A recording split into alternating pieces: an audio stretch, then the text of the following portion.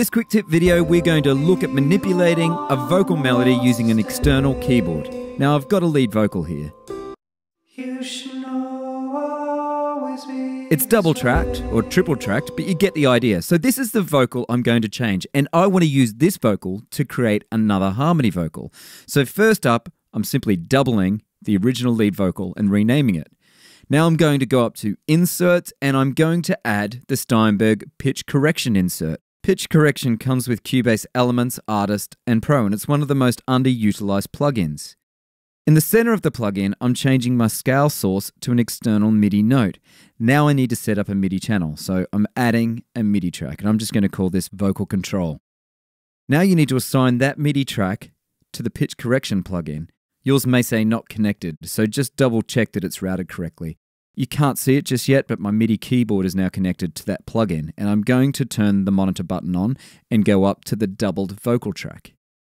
Now this is the one with a pitch correction on it. The first thing I'm going to do is go to the correction and turn the speed and the tolerance all the way up.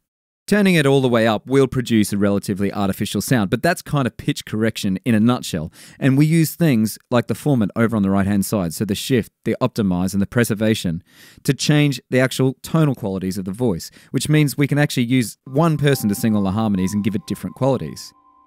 I'm playing the notes on the left hand with my MIDI keyboard, and as I'm doing it live, the pitch correction is altering the actual pitch of the melody. Now, just a disclaimer, there's a little bit of aliasing, which is me not playing the notes on the left hand before the vocals have started. And before people jump in the comments and go, man, that sounds like dog's bollocks, I agree with you, it does. But with my right hand, what I'm trying to do is come up with a format setting that's going to work for this track. So let's have a crack at that.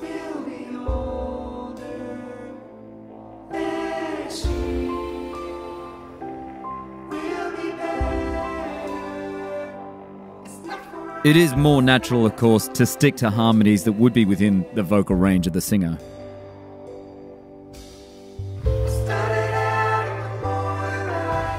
This is quite an exposed track as well, and it's still quite high in the mix.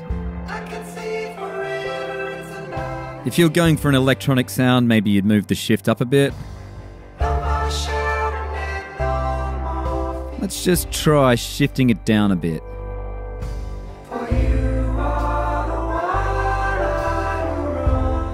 There you go.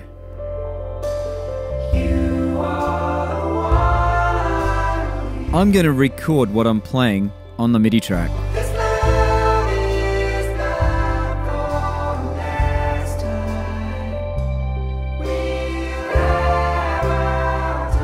Now I can play that back. And of course I can edit the MIDI data that I've just recorded. Let's double click on it, and I can change it as I go on the fly in the lower zone.